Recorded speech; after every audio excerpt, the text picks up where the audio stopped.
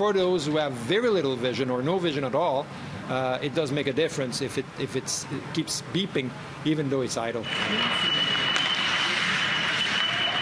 It's 120 decibels constantly whirling around the ice. It's an adapted hockey puck that emits the equivalent sound of a chainsaw or thunderclap.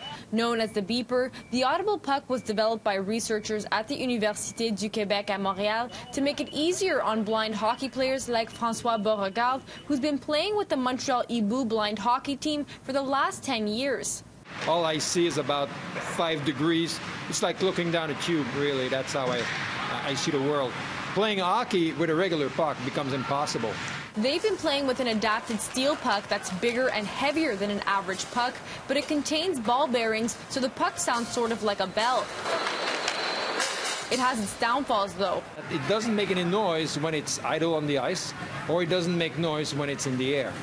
So for goalies who are totally blind, it's difficult to pick it up.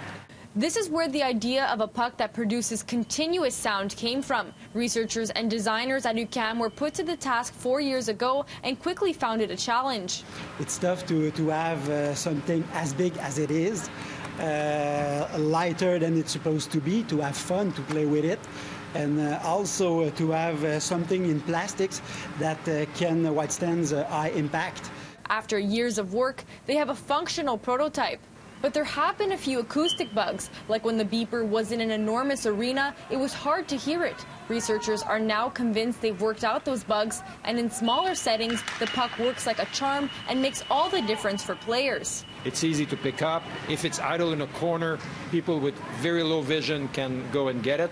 Goalies have a bit more of a fair chance. So especially with players who have very little residual or no vision at all, it does make a difference. A difference Beauregard hopes will soon be a permanent fixture in Canadian blind hockey. That it will allow people with less vision to participate more, probably helps goalie, and probably helps the game to flow better. It's going to be a better flow to the game. Hockey might not be the only game this technology could benefit, though, as it's transferable to other ball sports like baseball, soccer, and volleyball. First, researchers need the backing to scale their prototype. Then they can really do what they set out to do for blind hockey and possibly more sports in the future. We hope that some other impaired blind people can benefit about of our work.